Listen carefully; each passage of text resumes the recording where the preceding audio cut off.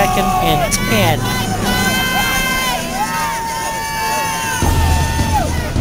In motion, Valdez, Ashley pass into Jake Johnson, and that'll make it 20-0.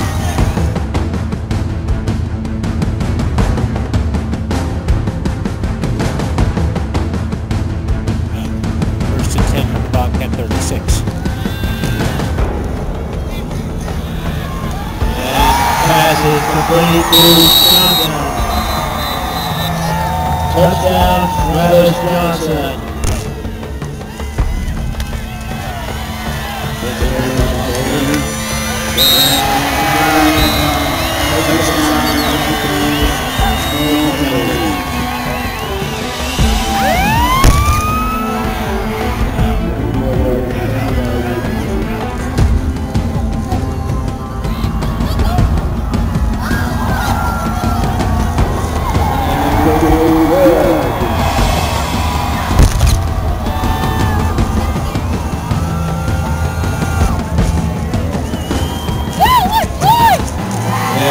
The last great inning.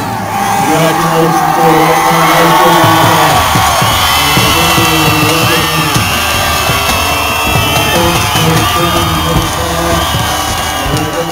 Coach, you gotta love this. 10-0, the first time ever in school history. Go Bobcats! How does it feel? It's great. It's great. It's great to be able to bring this to our community. We're just going to keep it going. Prepare one game at a time.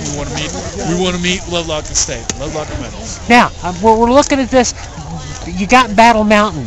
Have you even seen much tape on Battle Mountain, or is that going to be the job for the weekend? We're definitely going to be scouting them. We want to find out what they have, what they can bring. But we're going to take it just like we prepare for every other team. The conditions tonight. Have you even practiced in the field this icy? No, this is new to me. I'm from the South, so this is kind of overwhelming. But our guys, they just step up. They're relentless. That's how we do it. The focus is getting through Battle Mountain and then to Lovelock. What's going to be the strategy? What are you going to do?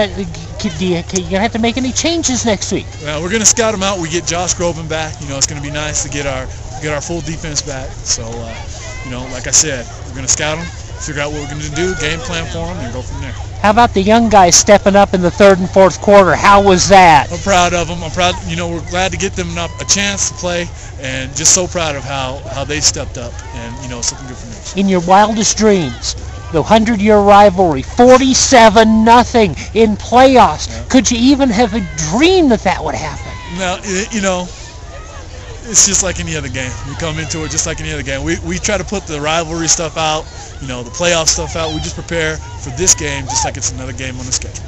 So.